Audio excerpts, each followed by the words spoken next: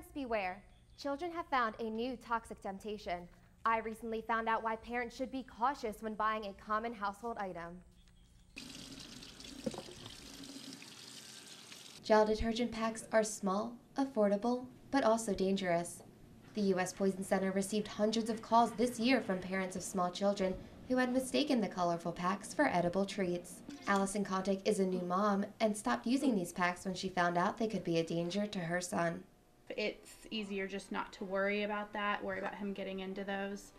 So I've started using just regular liquid detergent. Officials say swallowing these packs could cause severe respiratory and internal injuries to children. When they ingest them, there's a chance they may inhale them in their lungs, which could be very irritating.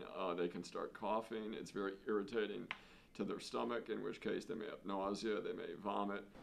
These gel detergent packs are hassle-free and easy to use. Just take out a pack and put it in the dishwasher. But is the convenience worth the risk? Condick says the best thing you can do to protect your child is to keep up on all the latest medical news. There's a lot of things out there that you would think are bad that actually aren't, and there's a lot of things out there that you would think are good that actually aren't.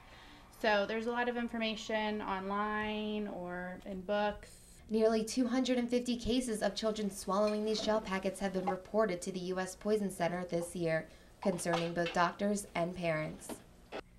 The American Association of Poison Control recommends that you keep all detergents locked up, out of the reach of children, and always follow the disposal instructions on the label. The National Poison Control Hotline is at the bottom of your screen.